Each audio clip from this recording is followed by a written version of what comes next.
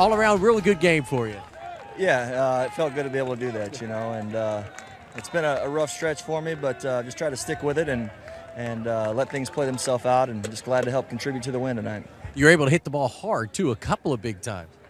Yeah, just getting good pitches to hit and putting good swings on them. That's what you try to do, and let the rest take care of itself. So I was able to do that a few times tonight, and hopefully continue to do it in the future.